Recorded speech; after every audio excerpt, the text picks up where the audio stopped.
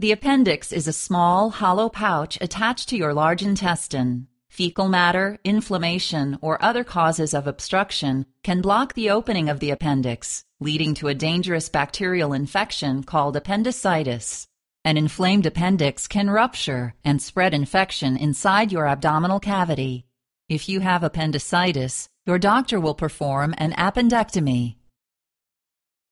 During an appendectomy, your surgeon will remove your appendix using either an open or laparoscopic procedure.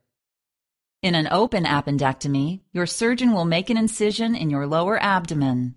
He or she will remove your appendix while being careful not to allow any infection to escape into your abdominal cavity. After the procedure, your surgeon will close your incision.